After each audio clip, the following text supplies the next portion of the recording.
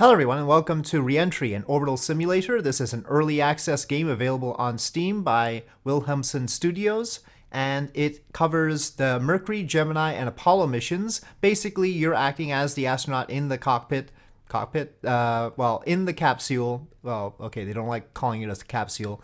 In the spacecraft, and you're going to be flicking all the switches and all.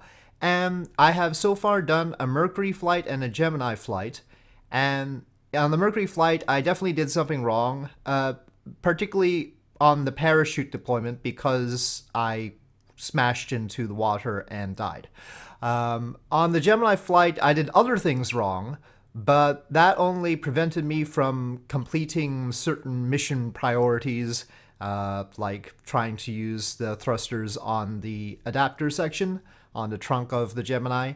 And I had to deorbit immediately because I had accidentally activated the RCS on the Gemini ahead of time, the RCS on the nose cone, which is meant only for reentry. So yeah, so you can get stuff wrong, and perhaps I should just go through some of the stuff that we have here. The material here, it's not a very expensive game actually right now, because it's in early access, and there are things that need to be fixed, obviously. But currently it's on sale for $17, and the material that it gives you is, I mean, more than worth $17 in terms of if you were trying to buy it as a book. So, you know, you've got technical information here about the Mercury capsule. As you can see, it gives you the details of redstone, atlas, environmental systems, stabilization, retrograde rocket system, sequencer electrical system. So it's very thorough in giving you a little briefing there. Of course, the main goal here, the interesting part, is actually getting a practical view of things. So let's go through the pre-launch thing. I've done this before, at least. See, I got 3 stars. I haven't gotten any progress here as far as levels. There is a campaign mode. There are lots of missions, and you can create your own missions. So that's all there. For Gemini, there is an Agena option if you want to do docking. I haven't gone through Apollo yet, so I don't know exactly what we have there. But yeah, so there are possibilities here. Okay, so the prompts are given as this little text box down here, and it queues up the messages ahead of time.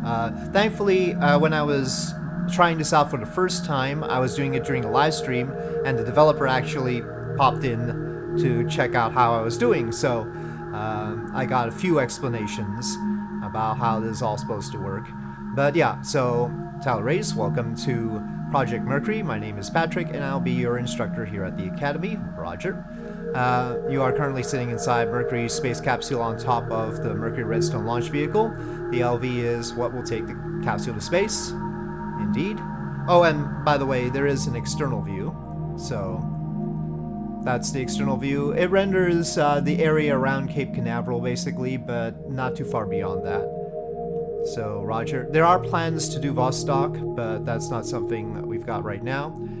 Let's go back inside. We've got these. There's the F1, F2, F3 for selecting your view, but also you can use these buttons. So I'll go back to commander's seat.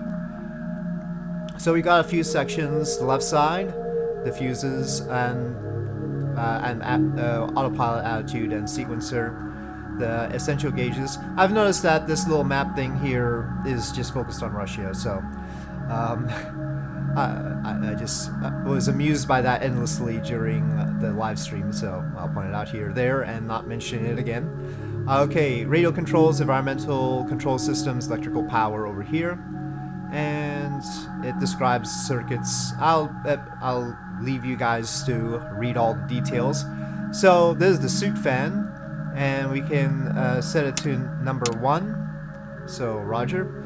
And right click moves something right, and left click moves something left. So you're gonna have to use both of those. And then we connect the squib batteries, arming squibs. Yes, I think that's it. Yeah, Roger. And then the pyrotechnics.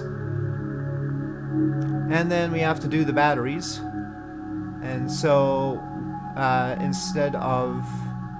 Okay, so we want the isolated batteries, which is not that one. You can see the amps changing. It's sort of like you know, a flight sim, one of those study level aircraft that people get for flight sim or for X-Plane 11. And so you will see the electrical system function. Not all the types of things that may happen will be simulated yet. Obviously, it's early access, and there are things that need to be added and fixed. But so far, I mean, you can see that visually it's very appealing. I think there will be a lot of comparisons to Go for Flight Mercury, but that was nowhere near as ready in terms of everything as this seems to be right out when on release into early access. Not really release, but into early access release, this seems much more complete, and it looks great. So squibs are connected, yep, and voltage is over 28, yes it is.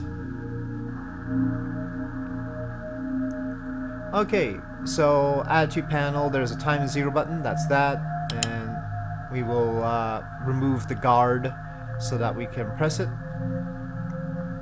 F7 is for radio view, and it just shifts the camera down here. And these are radio selectors. We want it on UHF.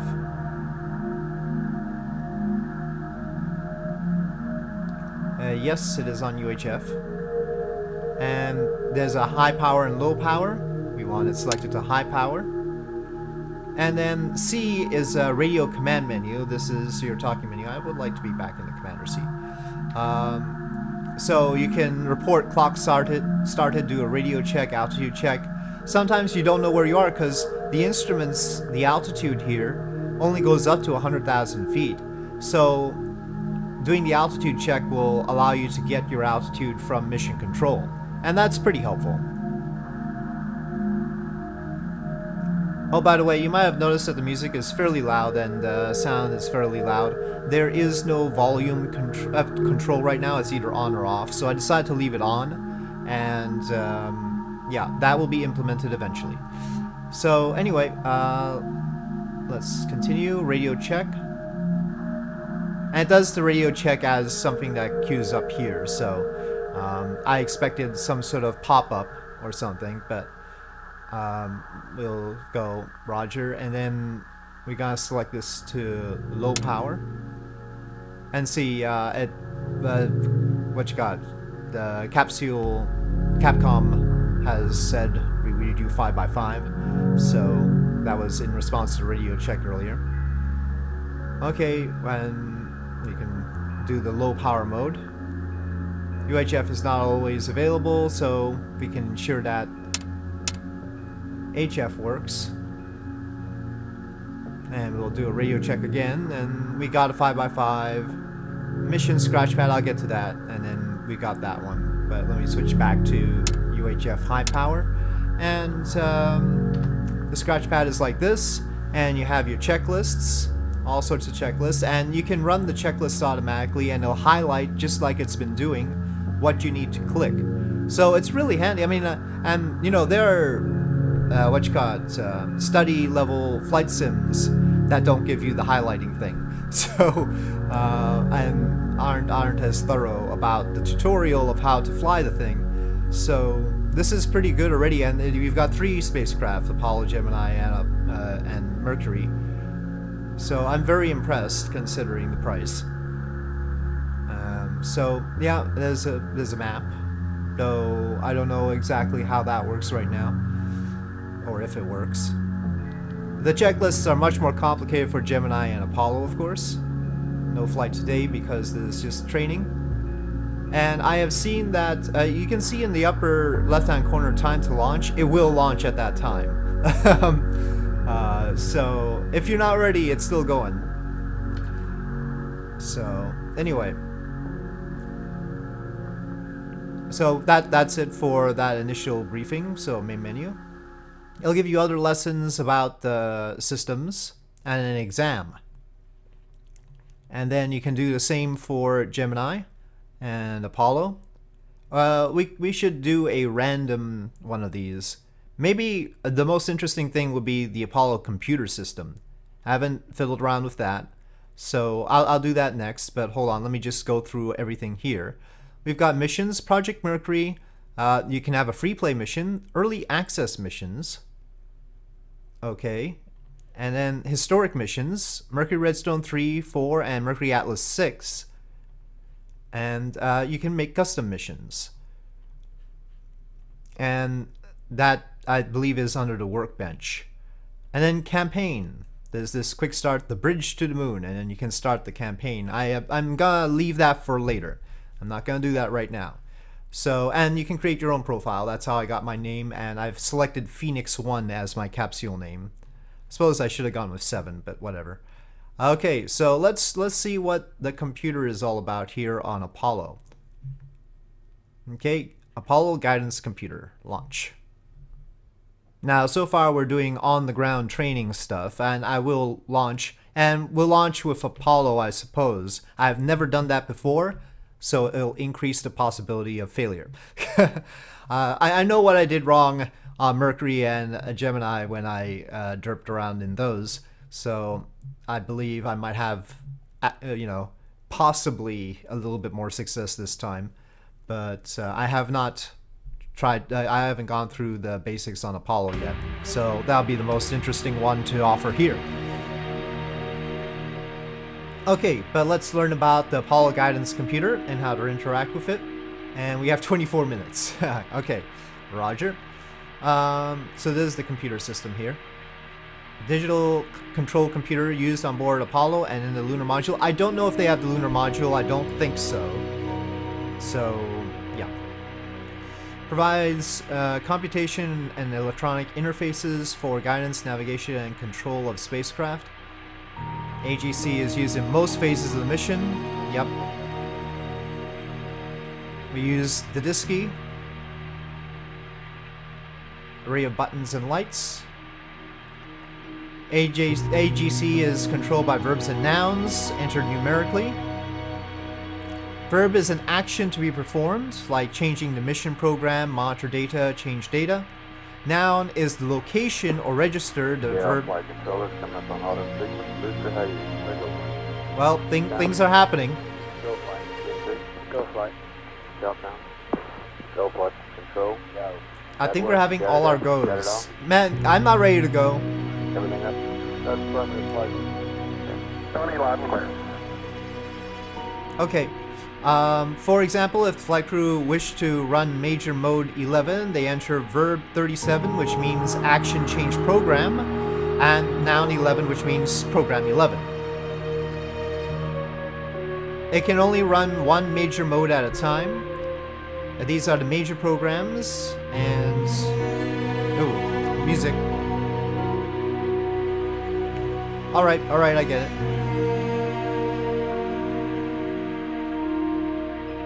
Right? No, I'm in front of the AGC, it's fine. Okay, major mode 1. Stop by pressing verb. Okay, roger. 3, and then 7, right? 7? Yes, 7. Okay, roger. Press enter, verb 37. Next, press 0 and 1 and enter. Okay. It's program 1. Yep, it has that there. Oh, wait, it went to program 2. Hey! You weren't supposed to do that, were you? No @ warning light illuminates, meaning the IMU isn't providing an attitude as it's currently aligning itself. If the AI will rotate to the it automatically changed to program 2. Okay. Convention is normally used when operating the computer. The above sequence of buttons was verb 37, enter, noun 01, enter. Can be shortened to V37E, N01E. Okay, that's the initial one. Roger. Okay, so that's that. Now, I'll point out, because during the live stream people wanted to see where SCE to aux is. SCE is here, and aux is like that. So there you go. We have set SEE to aux. And maybe, actually, let's take a look at the historical Apollo missions and see if we get struck by lightning, huh? So the mission where that occurs in is Project Apollo, historic mission. We haven't got the historic missions here yet. Those are tough to do, though, to be fair. And you can get the testing mission here, and of course you can do free play. But it would have been Apollo 12 where it got struck by lightning and they had to do SCE to aux to save the darn thing. Okay, so let's plunge into missions, Project Apollo free play, and just launch with it. And I haven't done the tutorial missions for Apollo except for that computer one. And all I'm going to do is try and hunt for things and use the checklist. Okay. Whoa, I think I just accidentally flicked something. I meant to click my middle mouse button to pan the view, and I accidentally clicked my right mouse button and clicked that button, and I don't know. Okay, let's hope that everything is alright. Roger. Okay, so we've got 24 minutes to get this right. M, checklists, pre-flight, sure. Check all panels. Done. Okay, let's run it. Does it have anything to say? No, not really. Boost preparations. Well, minus 25 minutes. All right, let's run it. Okay, verb 3, 7, enter 0, 1, enter. Okay, DC indicator 8. Oh, over there. Network, you got it there? Got it all? Everything up? That's perfect, flight. 2011, clear.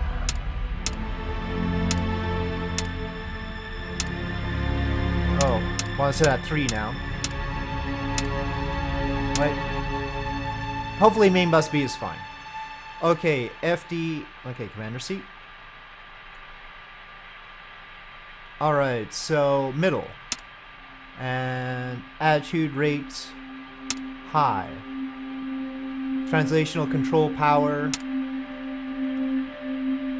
Okay, rotational control power up, up.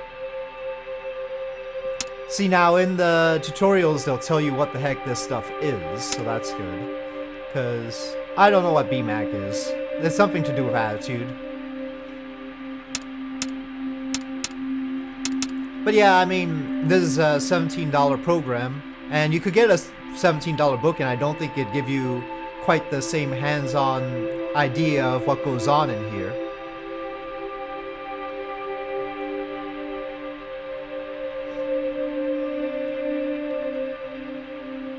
Middle. Okay, our radios. Radios were over there, yeah. Well, you can definitely see how this checklist is divided up for 2 people. Well, there's supposed to be 3 people, but the middle seat, we're not doing much yet. You can use the arrow keys to pan sometimes. That's one of the things that seems a little bit buggy right now, is sometimes it lets me pan using the arrow keys, sometimes it doesn't.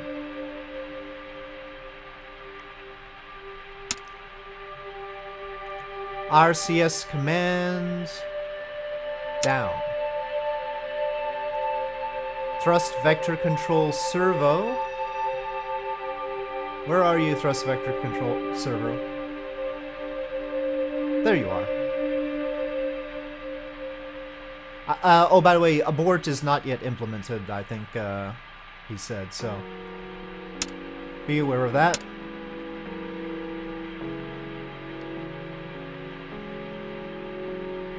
Okay.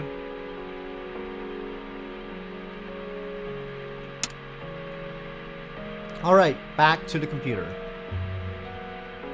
And sometimes if you've shifted your view, little keys here do not get you exactly where you want to go. Verb 7.5.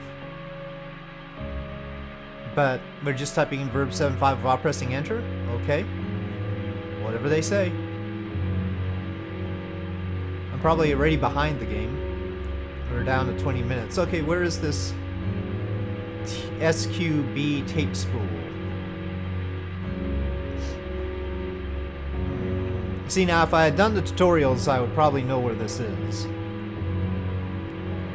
Or at least I would have more time to find out. Oh, there it is.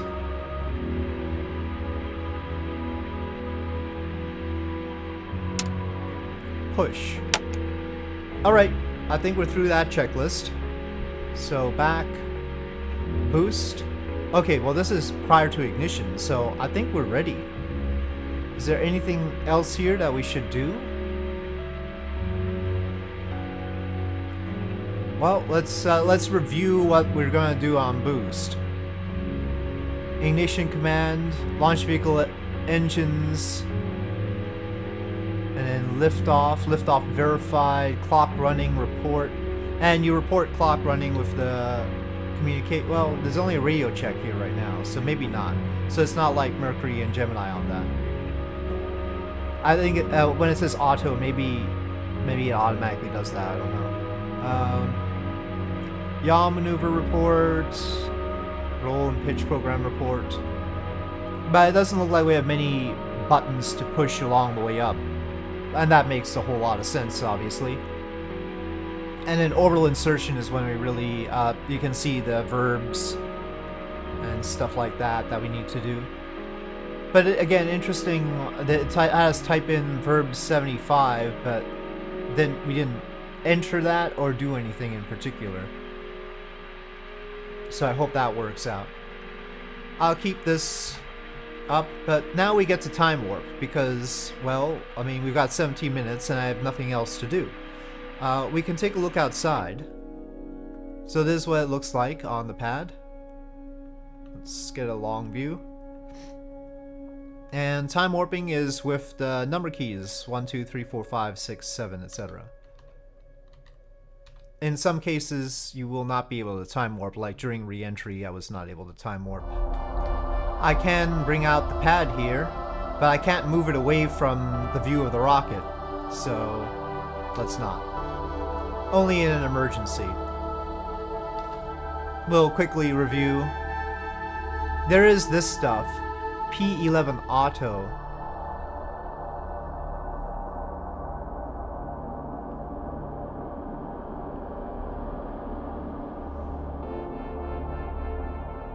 I don't know what P11 Auto is. No P11 key enter. I don't know what all this stuff is. So let's hope it all works out fine. I don't think T-minus 15 seconds. Guidance is internal. 12, 11, 10, 9. Ignition sequence starts. 6, 5, 4, 3, 2, 1, 0. All engine running. Liftoff. We have a liftoff. Roger, we got a roll from Tower clear. Roger, roll.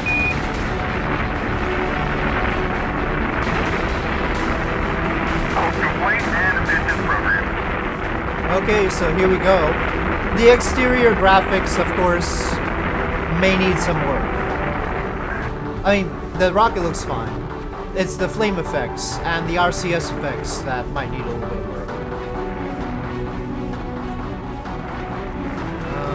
I forget exactly how to pan the camera. Oh, there we go. Oh, it's only panning it temporarily. Oh, it forced me back in here. I didn't actually choose to go back in.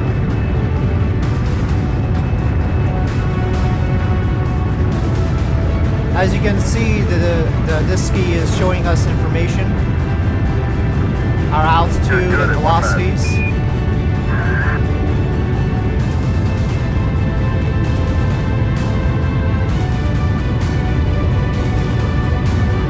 One minute in. I don't know what units it's using for altitude. 1 minute in, it should be at more than 7,000 meters. So yeah, I don't know what kind of units it's using.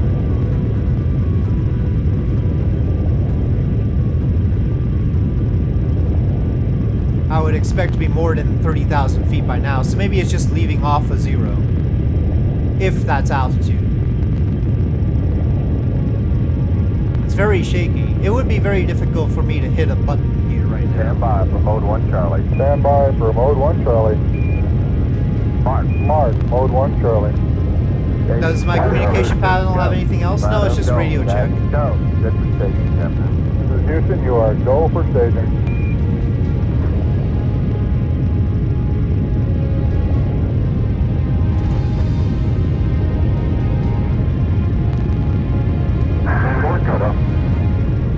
Oh. Confirm inboard cutoff. Inboard cutoff. Oh, we can go outside now. I get the feeling we're not meant to go outside, though. Yeah, the camera isn't great here. I think it's better to just stay inside.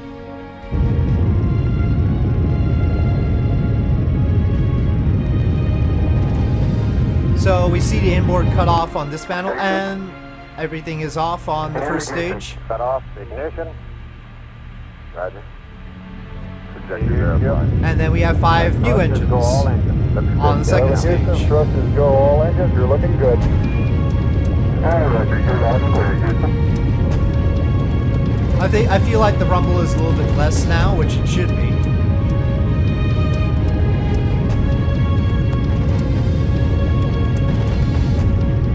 Tower's going. Tower's going, Adam.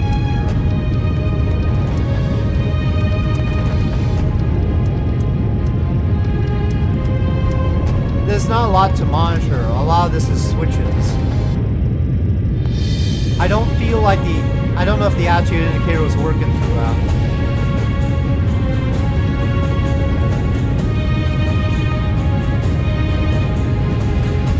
It's tough to talk above the music.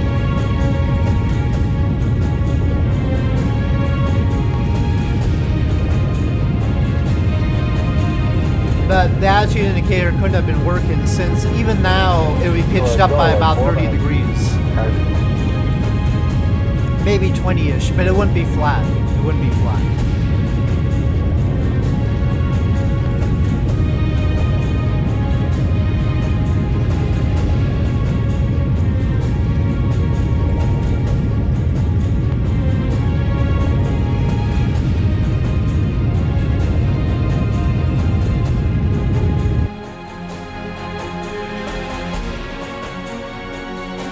We can change orbital. Oh, we have this sort of orbital view. So we've got the equivalent of the map view kind of thing. That's our current trajectory, it looks like. I don't know what this other line is. Oh, that's just the equator. No numbers, but I mean, heck. Photo camera. The thing is, if I pan it, it doesn't stay panned. Maybe there's a different way of panning it. The arrow keys don't work. Okay, well, no, that's good. That's good. You can take your photos. No sound in space, apparently. Lens.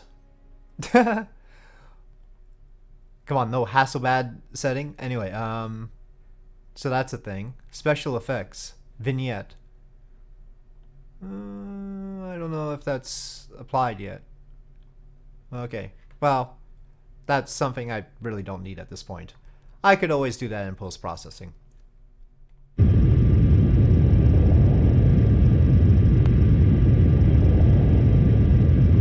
Stand by for S4B. Stand by to S4B to COI capability. Okay. Mark. S4B to COI capability. Roger.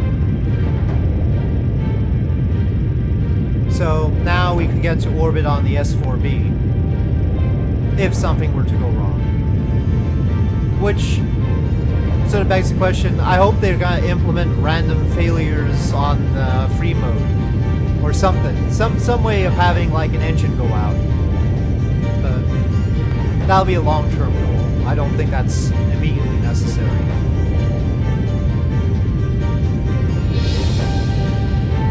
Oh, now the pitch is up.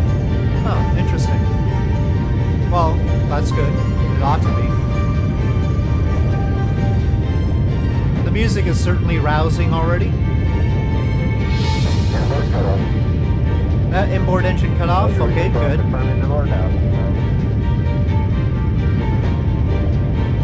We definitely want that engine to go out, otherwise eventually the second stage has a tendency to shake itself to pieces. That's not good. Your go at 8 minutes. We basically got a mid on this stage left. Roger, we got 2 U-ships down here too. Alright, getting ready for a second engine cutoff. There we go.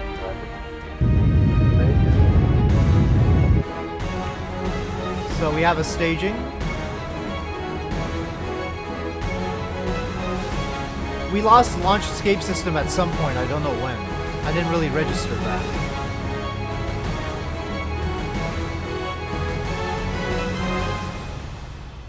The J2 is very nicely modeled. Again, exterior-wise, maybe the flame effects are the main thing. That needs some work.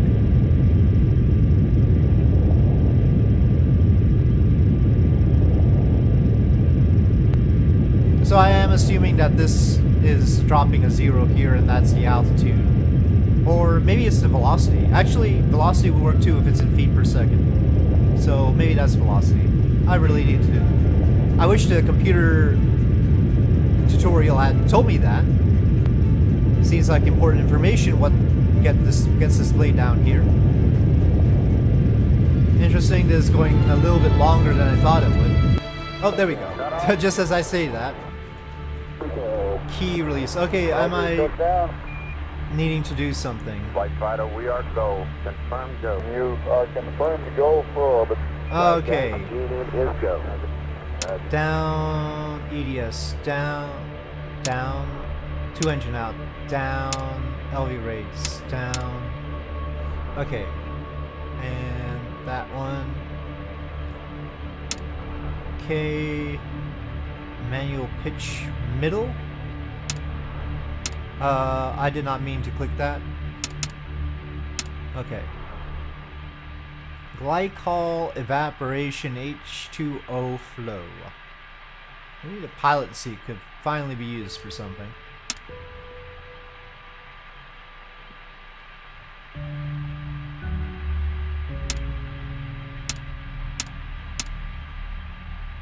Well,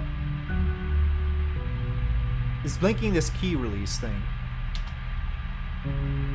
But I've run through that apparently. That's orbital insertion, but it didn't do this stuff. But then again, no, that should probably be... I think that's supposed to be us using the computer to check various numbers. Anyway, I'll leave that for some other time. For now, I think this gives you a basic sense of what this game is all about. Simulator. I think there's a lot to be learned from it. I think maybe the music needs a volume control. Sorry. Let's go back to the menu and talk about it. So yeah, I mean, it gives a lot of opportunity to learn things that would be hard to learn otherwise. And, you know, the practical side of what's going on inside the spacecraft when they are doing their various stuff, trying to make a rendezvous. I mean, I guess the pinnacle of this for me would be trying to make a rendezvous with Agena using Gemini. To some extent, we need the communications. It doesn't look like communications is fully implemented on Apollo, because otherwise we don't really know when to do TLI, translunar injection. We would need to have mission control tell us that. And similarly, a lot of information to do with rendezvousing with Agena has to be communicated from the ground. They tried to use onboard ways of doing the rendezvous with Agena, but it wasn't sufficient. Read that in Michael Collins's book, Carrying the Fire. So, yeah, there's work to be done, but it's looking pretty good, and it's just fun clicking switches. And obviously the checklists are very well done. The information presented is presented in a professional way. Things are clean. It is obviously a piece of work that took some time and effort. So I'm glad to see that in an early access game. Sometimes they don't look so polished. So on that first look of Reentry and Orbital Simulator, and hoping for more stuff to come out of this, I'll say thank you for watching. I hope you enjoyed this video. If you did enjoy this video, please do press like. If you have any comments or suggestions, please leave them in the comment section below, and I'll see you next time.